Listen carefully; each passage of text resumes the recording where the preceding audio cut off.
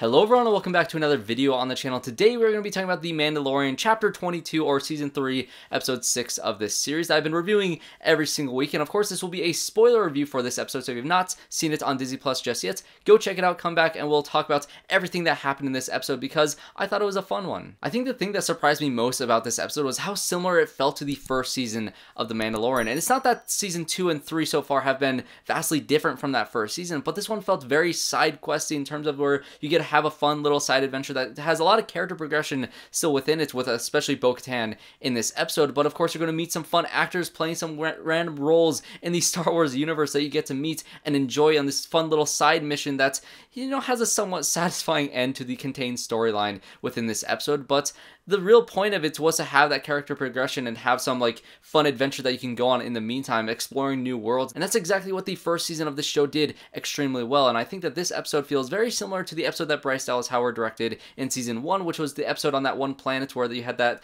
downtrodden village that was kind of under the oppression of all these creatures that were out in the woods. And of course you had Mando join this little village, and he went out and he defeated all these things and he saved the town in a very A New Hope style way. And so that's what this episode essentially feels like. Of course, Bo-Katan and Mando set off on a journey to find the rest of the Mandalorians that was kind of separated from Bo-Katan because they thought that she wasn't a proper leader of Mandalore. They didn't believe in her quest to reclaim Mandalore and to bring all the Mandalorians back together, and so they've kind of split off and they become mercenaries. You get to see at the opening scene, we get to see Mercedes back in her role as KOSKA REEVES, along with a new character, WOVES, who is the leader of this new, I guess, section of these Mandalorians, and he's going to be kind of the one that the characters in this show have to convince to join in with Bo-Katan to kind of reclaim Mandalore. And so we get a setup right away that they are mercenaries. They're working for this one planet run by Lizzo and Jack Black, who are some of these surprise cameos.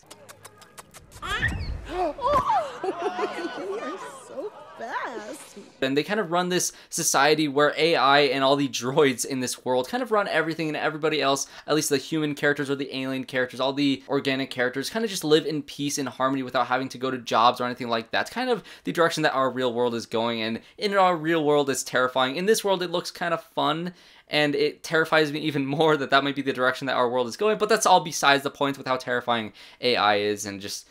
God, I'm scared about all that. But that is besides the point, because some of these droids are actually malfunctioning and they're causing them to either attack people or do weird random things like throw trash in the air, which I found pretty humorous in this episode as well. But you really get to dive into Din Djarin's especially fear, or not really fear of droids, but distrust of droids. And I think this is the first episode so far this season where you really get to see the, I guess, character quirks that Mando has that we fell in love with, especially in that first season. And he finally had character traits and some interesting personality in this season, which I think has been greatly lacking throughout this entire season so far, and I still wish he had more to do in terms of his arc and his character within this season, but I at least got some of it in this episode, and it was more than what we've gotten so far, so I was very happy to see all of that sort of quirkiness in terms of the droid situation that was happening in this episode. And I thought maybe for a second that they were going to find that part that will go with, you know, the IG-88 or IG-11, I always forget his actual name, but I think that his entire storyline was abandoned because he found R5 in episode 2. But that's all besides the point, because we get to see Din Djarin interact with all the battle droids in this episode. Of course, they were all in the prequels of Star Wars, and yes, they were annoying in the prequels, but I think they were used pretty well in this episode. I love the chase sequence where they're chasing down that battle droid, which I honestly think they used some motion capture for this sequence because of the way the droid was moving was very good. I think the CGI of all this stuff that was happening in this episode, this chase through the neon-soaked city streets of this entire planet that we've never seen before, was a lot of fun, and so I enjoyed all the little action bits in this episode. But when it comes to the actual plot of what happens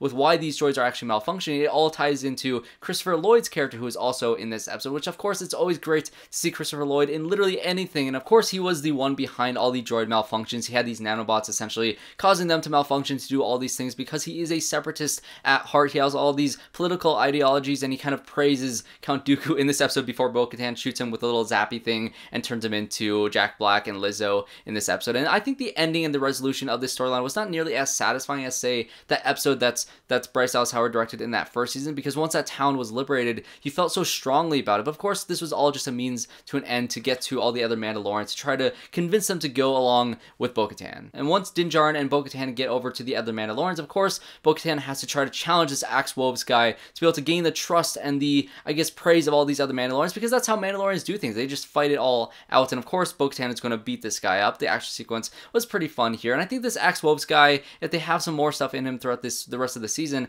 I think he's pretty interesting in terms of a character. Of course, that distrust that he has with Bo-Katan kind of reminds me of Paz Vizsla with Din Djarin's character, and so I think they have that sort of similar dynamic between each other. But the real revelation in this episode is the fact that she has to get the trust of these Mandalorians, but they still think that she needs to have the Darksaber in order to actually rule Mandalore. That's a thing that needs to happen, and I thought for a second that we were going to get Din Djarin challenge Bo-Katan so she can finally beat him up and take that Darksaber, but there's a little technicality that reminded me a lot of Harry Potter when it comes to the Elder Wand, which that's always a storyline that bothered me in Harry Potter, because I guess Harry just wrestled a wand out of Malfoy's hands, and that kind of was the duel between those two. That was him disarming him in that. But in terms of this episode, we get to see that when Din Djarin was captured by that one really cool, like, creepy creature in that first, or I think the second episode of this season, and he lost the Darksaber to that creature, and then Bo-Katan came to save him and took the Darksaber and killed that other creature. She actually won the Darksaber in combat there. And if you go back to my review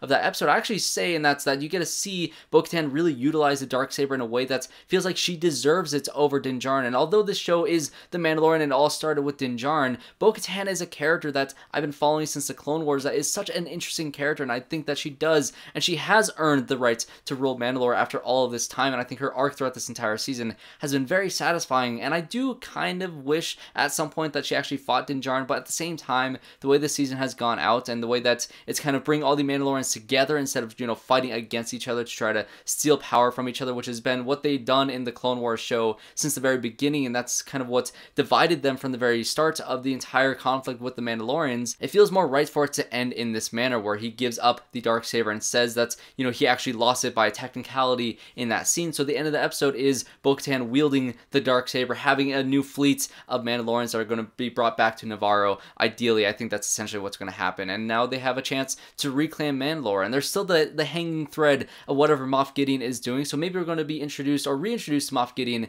in the next episode to see exactly what they are planning. And of course, we didn't get any resolution to that shard of Mandalorian armor that was in the ship that Moff Gideon escaped from, and I still think that it is a plant by Moff Gideon to make them think, to make the New Republic think that the Mandalorians are working with him, therefore pitting the New Republic against the Mandalorians on Navarro. I think that's the direction that they're going, because at first when they were mercenaries at the beginning of this episode, I thought that maybe they were hired by Moff Gideon. We'd see Moff Gideon in this episode, but that is definitely not the case. So I do definitely think that Moff Gideon is trying to frame the Mandalorians in the eyes of the New Republic. That is still my prevailing theory, and I think that is what we're going to handle in the next two episodes. And really the last thing I want to talk about in this episode was that fish romance scene at the very beginning of the episode, which was just,